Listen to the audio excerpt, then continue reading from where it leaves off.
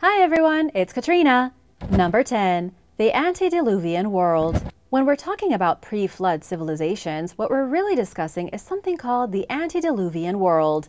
This world was supposedly composed of advanced civilizations that may have even surpassed our own.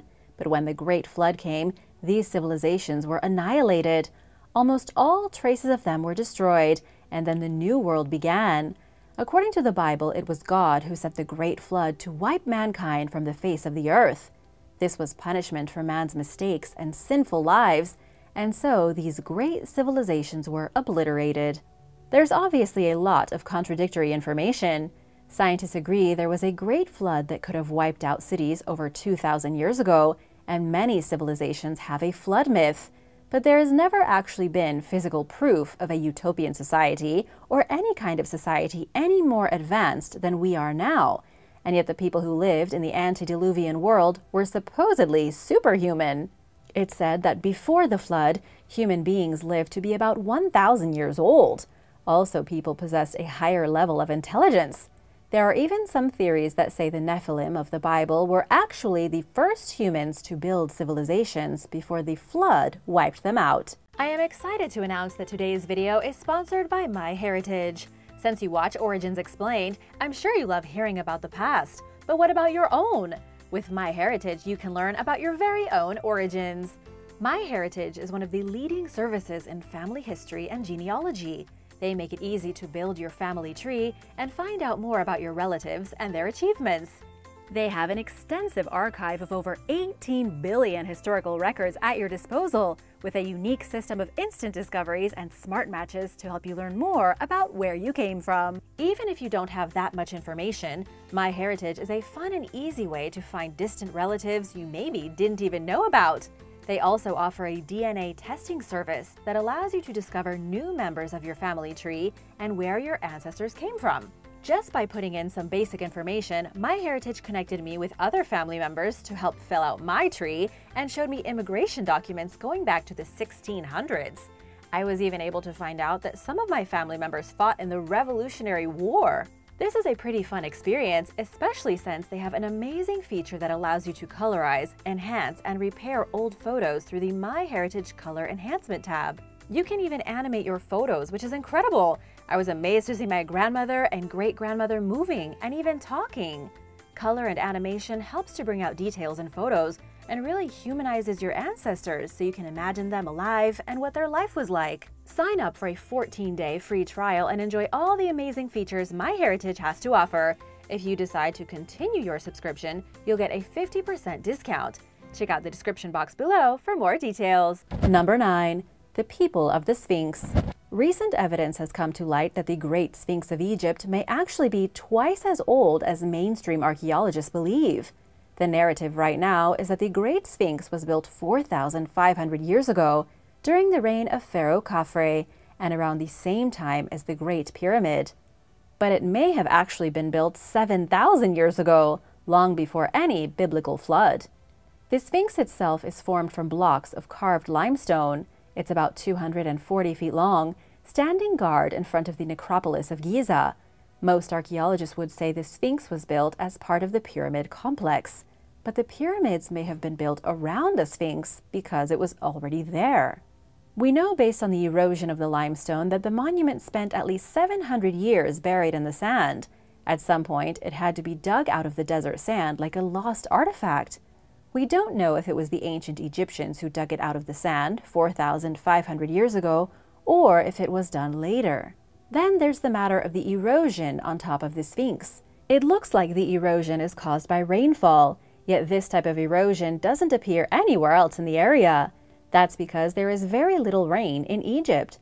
And so, if the Sphinx was indeed eroded by rain over thousands of years, it must have been built when Egypt's weather patterns were different. This would place it at a minimum of 7,000 years old. None of this is proven, and it's all mostly speculation. But if it turns out to be true, it would mean the Sphinx was built by an earlier, pre-flood civilization even older than the Egyptians. Number 8. Under the Black Sea. Scientists have just discovered the remains of an ancient human settlement hiding underneath the Black Sea.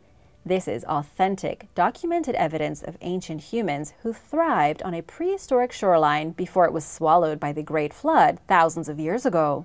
It was Dr. Robert D. Ballard who helped to discover the surprisingly well-preserved structure 12 miles off the coast of Turkey. You might not know his name, but Dr. Ballard is the same undersea explorer who used robotic devices to find the resting place of the Titanic. This guy is the one to call if you want something found in the ocean. An underwater robot was used to look about 300 feet under the surface when it found a rectangular area of collapsed wood and formed clay. This area was part of a settlement, and the sea floor was scattered with artifacts, carved wooden beams, stone implements, and the ruins of a mud foundation. The expedition was sponsored by the National Geographic Society as part of a project searching for human settlements that were wiped out by the historical flood. The purpose of this expedition was to find a pre-flood civilization, and they did it. The only thing now is trying to figure out who these people were.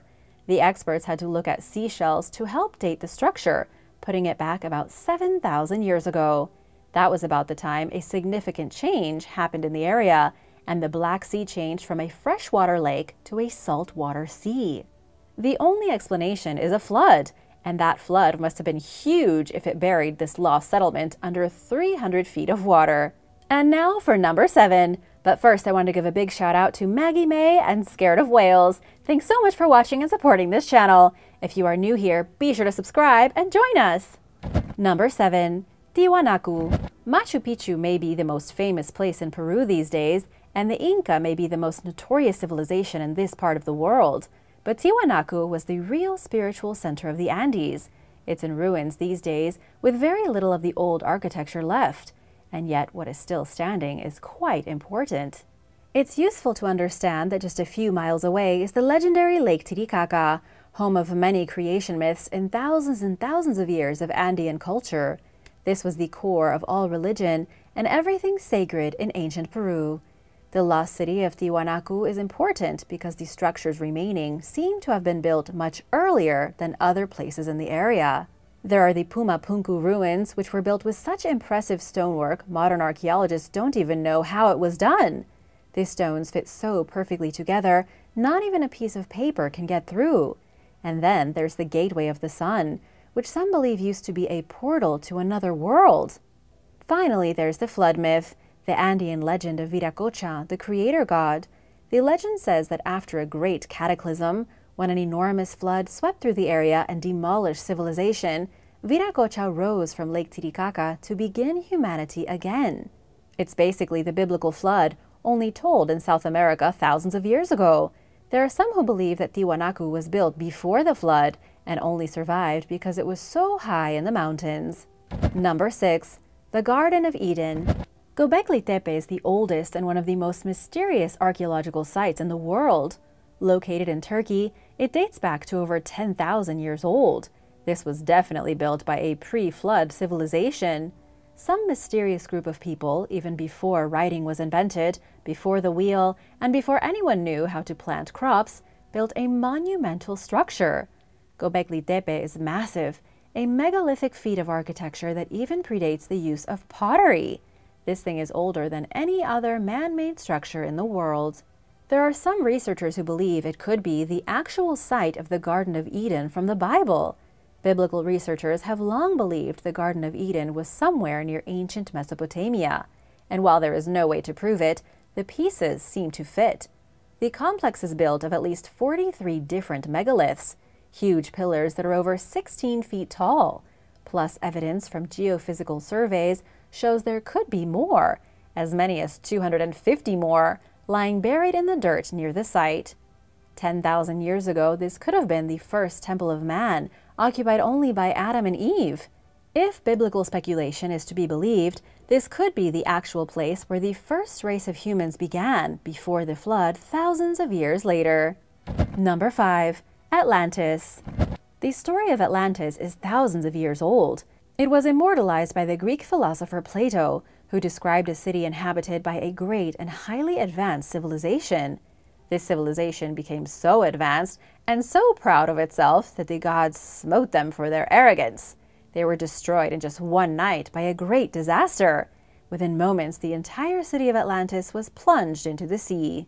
It's easy to see the correlation between Atlantis and Noah's Ark. We can also see it in the Hawaiian mythology of Nu, the Ark Builder. Almost every civilization wrote of a great flood and the rebirth of the world afterward.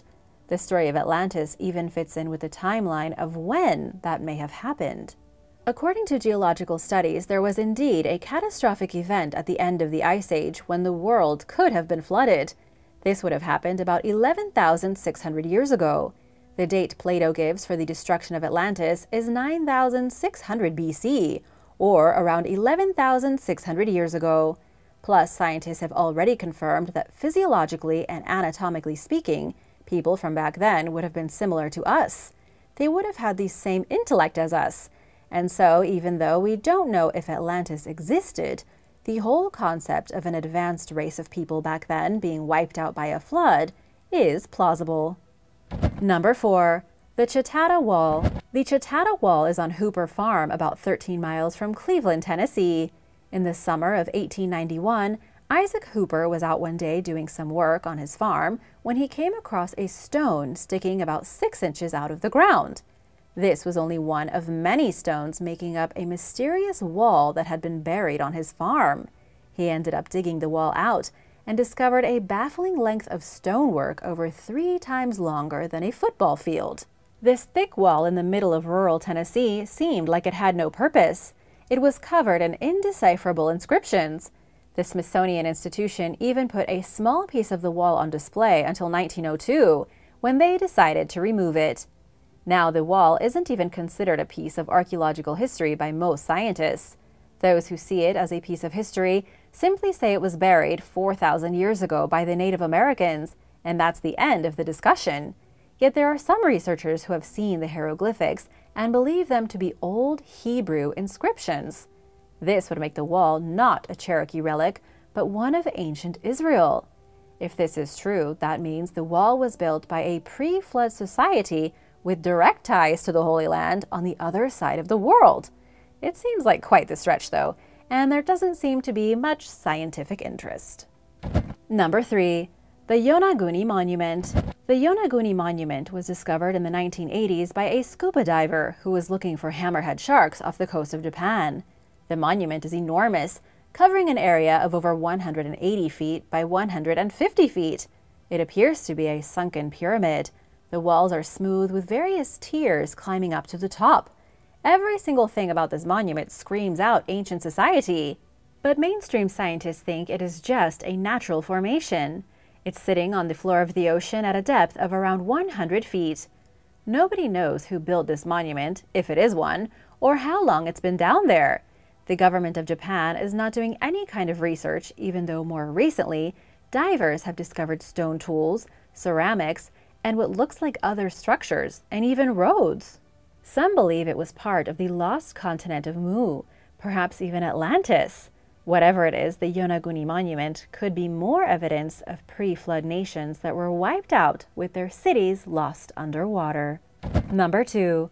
The pre-human civilization. The Silurian hypothesis suggests that long before human beings evolved, there was a different civilization living on the planet. This would be the ultimate antediluvian society, a race of pre-humans who came not thousands, but millions of years before us. Some even believe there could have been a race of humans who evolved, went extinct, and then evolved again later into us.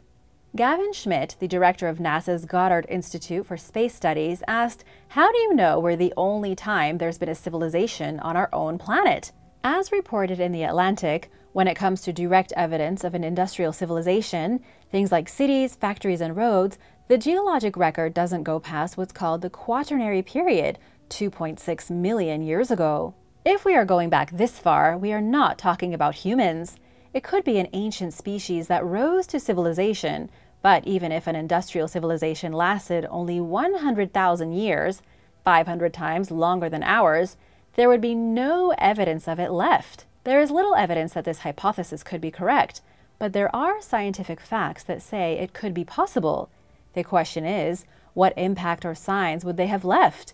And what will be left of our civilization millions of years from now? Number 1. Genetic entropy. Genetic entropy is a terrifying subject. It's a fringe theory that says genetic mutations in human beings are slowly accumulating until we all go extinct. It was a theory first proposed by a man named Joseph Mueller in 1932. People living in the pre-flood world supposedly lived up to 10 times longer than we do today, and this all has to do with so-called genetic entropy. Starting at the top, Adam lived for 930 years. Noah then lived for a whopping 960 years.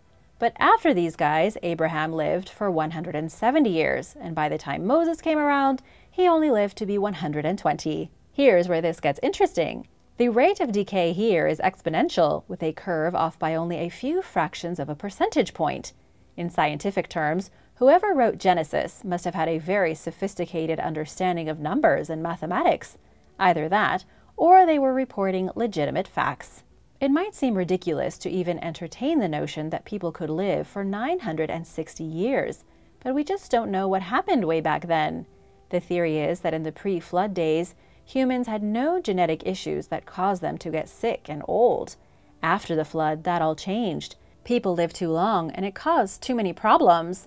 And so the mutations came, and we lived shorter and shorter lives until the medieval days, when many people only lived to be around 30. Now it's going back up because of our medical technology, not really because of our genetics. Thanks for watching. Be sure to subscribe if you haven't already, and I'll see you soon for another shocking video. Bye!